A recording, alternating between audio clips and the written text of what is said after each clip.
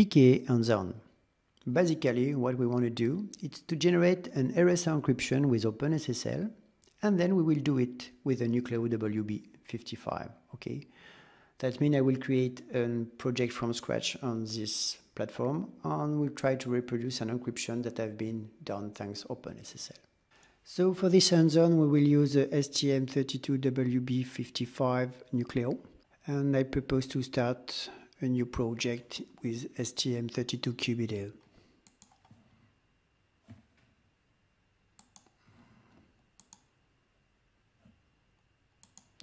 So new project.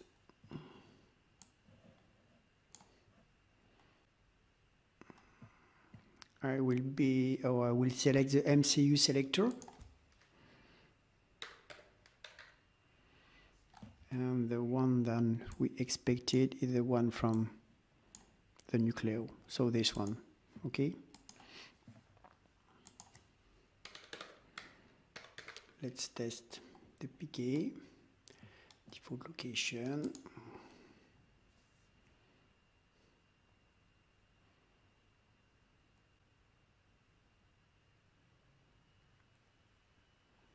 That's it. So the only thing we have to activate will be here. I want to activate the PKA. As you can see, we can configure it inside STM32 QBDF at the moment. So we will do this manually, thanks HL. Let's generate the code.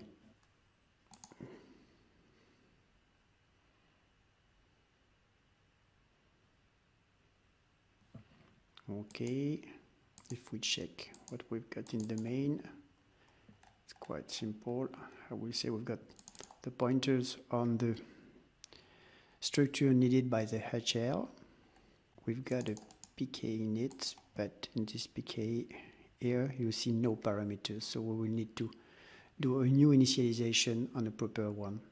So for the moment we'll say that we've got the infrastructures to put our code.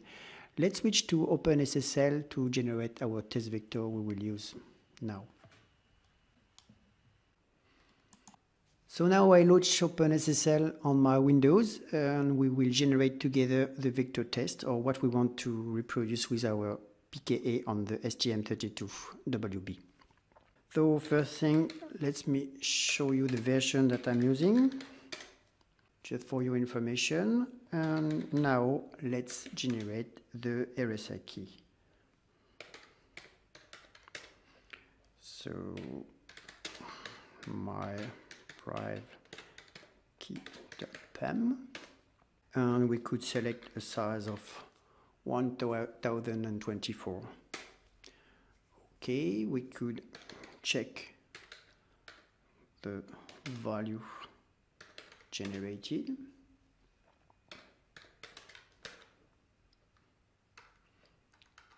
My pref key, okay, and we would like to see it in text form. So here I think now we are familiar with the structures. We've got the modulus, the public exponent, the private exponent, the two prime number, the exponent 1, exponent 2, and coefficient that could be used to do the CRT modulus exponential. Here we've got all the fields needed, and we will just have to convert this to put them in the C structures for our test. Let's continue to, I will say, encrypt a file. So now I will extract the public key from this private key structure, I will say.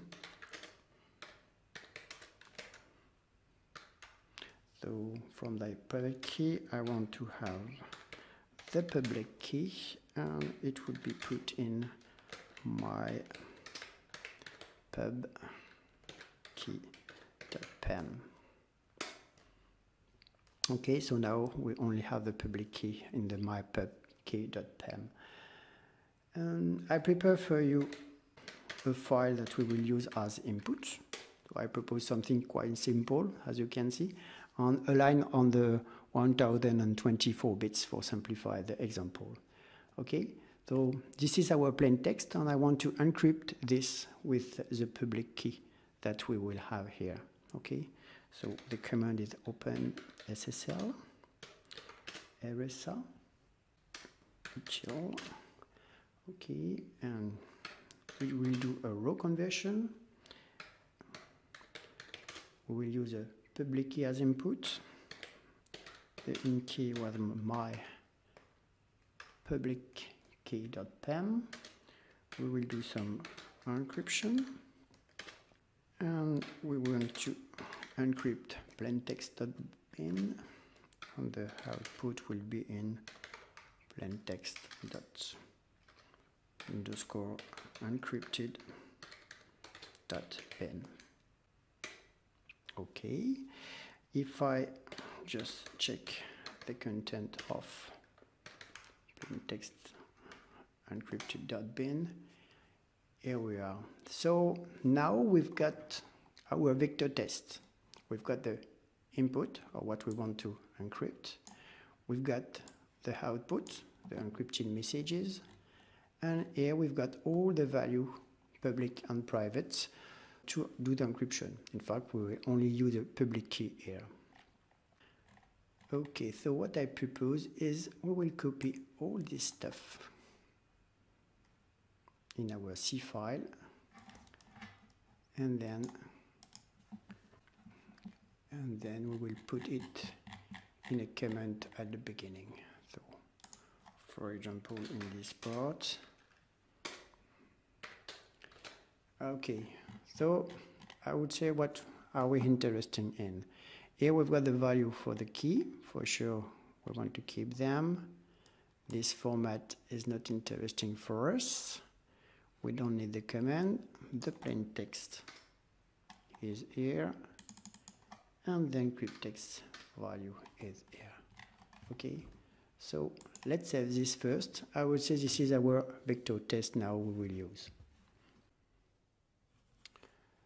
Let's declare the C structures with our key value. So we'll take the modulus, public and private exponent. Let's declare a private variable with those values.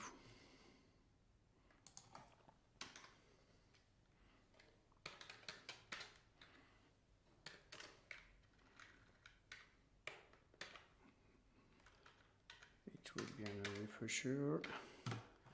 Then I will properly convert those values. Okay. For the public exponent, we can do it directly.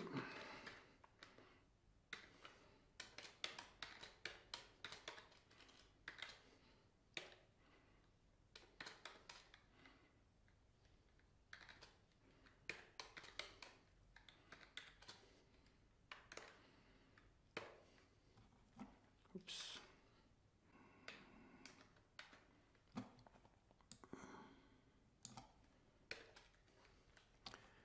And the private exponent in the same way.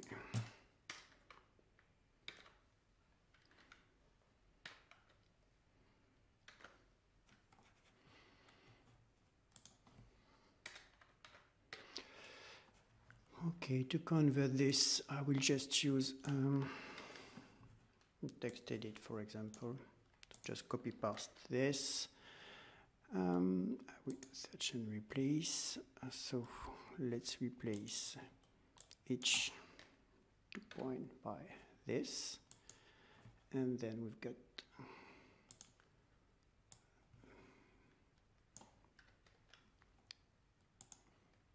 to replace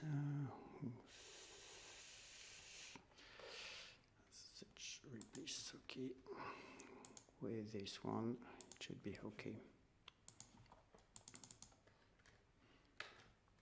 So this is for the modulus.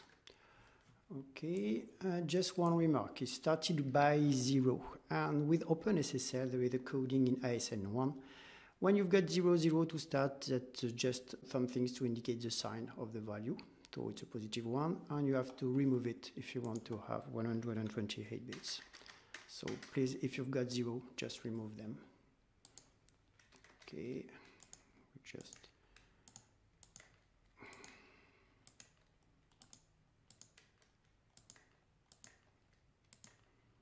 It's a boring task. I do it with you, that way you can see how I do it manually. Not very interesting, but it has to be done. So I do the same for the private. And replace point.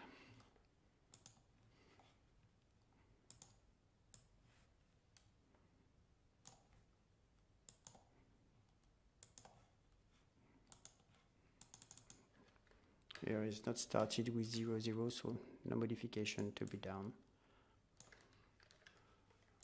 Okay.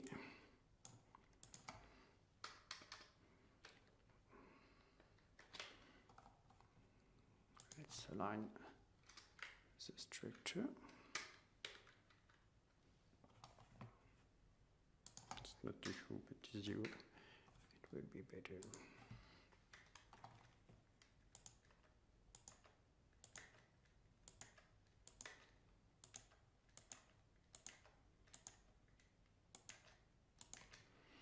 Okay, we are aligned on the size. Good, so key value are now defined. Let's define our plain text. Oops, not location. Okay,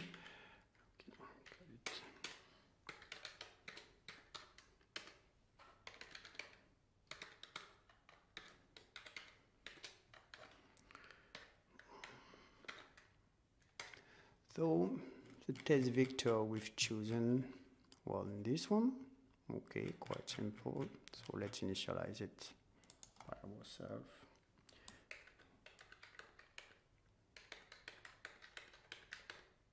Oops.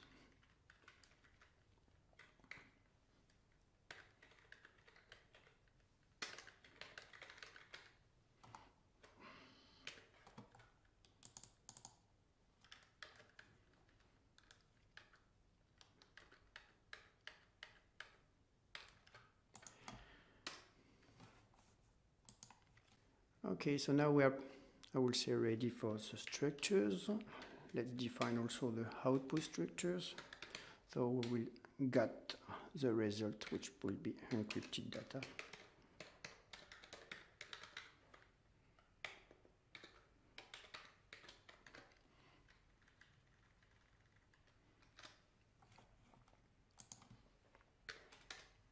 And eventually decrypted data if we want to double check this. Okay, I will just try to compile just to check if I haven't made any syntax error. Good, so now we can have the happy eye. So let's move to the main. Okay, we've got the PKA and it's just done here. If we check in the code what we've got here, the PKA init is done for the HL. Good. So let's come back to our main and let's see what I want to do. It will be HL PKA and it will be a modulus exponent action. So modulus exponent. Okay. The structures, we've got an input structure that we will see together, and here let's put some timeout value, for example. So let's check what is this input structure we have to use. So number of side of the exponent array operate on one number of element and modulus.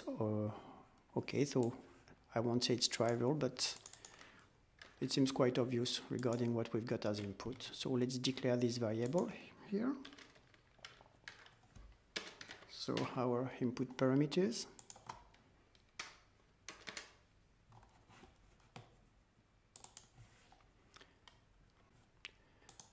Okay. Then,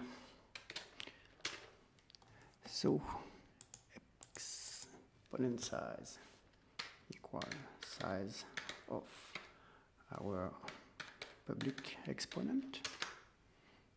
Completion to the job first, sorry.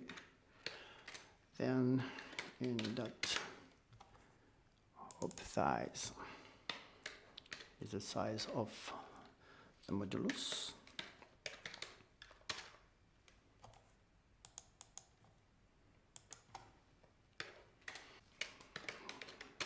Next one, our exponent. So here it's our public exponent.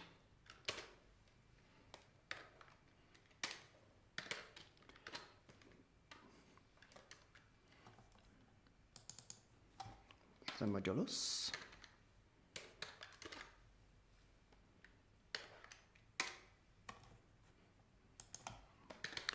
And the last parameters, oops, sorry,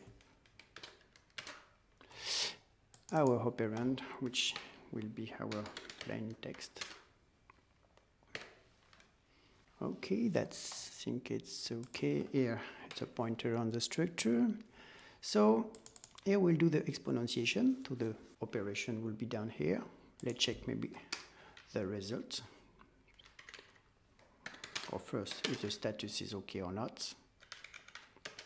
If it's different from a shell. Okay.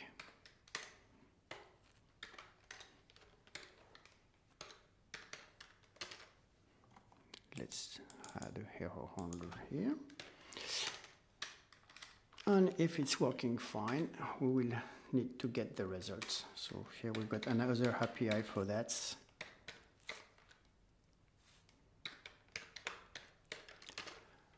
A mode X get result. Okay. So here the PKA, and we will put this in the encrypted data. Okay, let's compile this.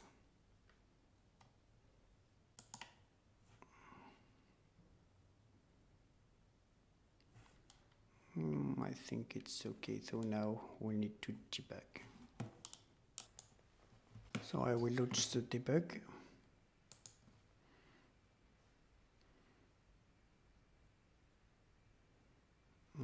Sorry, I unplugged my board on a USB hub. Not bad idea. I will unplug it.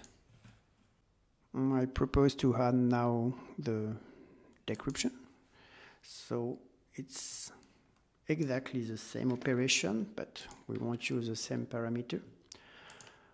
Here we will use the private exponent.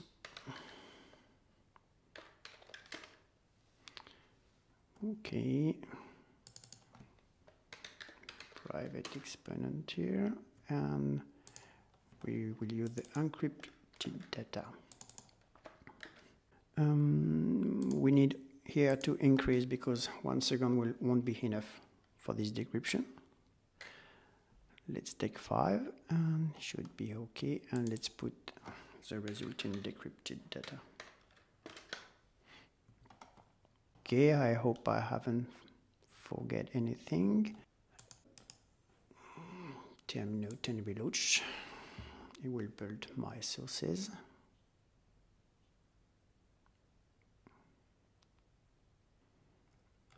We still have breakpoint on the while one. So here it's finished. Let's check the decrypted data now.